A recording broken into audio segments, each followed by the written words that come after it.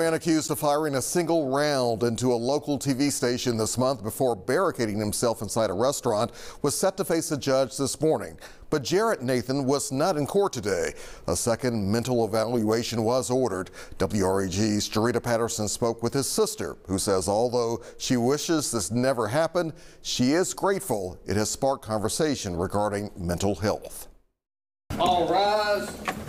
The family of Jarrett Nathan sat looking straight ahead in court, hoping to lock eyes with a man who has been in lockup since being arrested earlier this month. I haven't seen him. His family will have to wait as Nathan was not in court. 2 weeks ago, the judge ordered a mental evaluation with more testing still to be done. The mental evaluation has come back. They are needing to send him to MMHI, which is the Memphis Mental Health Institute. It is unclear why another test was ordered. For the family, they say it is yet another part of an emotional roller coaster they hope will soon end. My eyes are just now going down. My eyes been swollen. I can't eat or sleep thinking about my baby, because that's my baby. Saying her tears do not compare to her brother's cry for help after he was shot 7 times last June. Jared lost everything. Jared, he was an entrepreneur.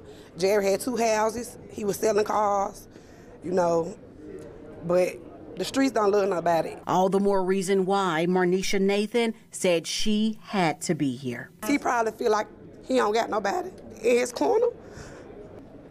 Even more emotion was on display as Nathan's family embraced outside the courtroom before using our camera to deliver a message to the man they have not seen or heard from. You see this, baby? Please hold on.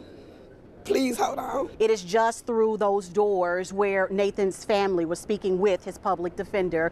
They are telling us it is the not knowing that has been the most difficult. But what we do know is that second evaluation has been requested through the Memphis Mental Health Institute, an assessment that could bring with it some answers for a family that has plenty of questions.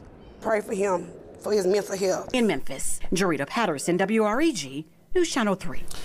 And Nathan, who has been charged with aggravated assault and reckless endangerment with a deadly weapon, is set to appear in court June 21st.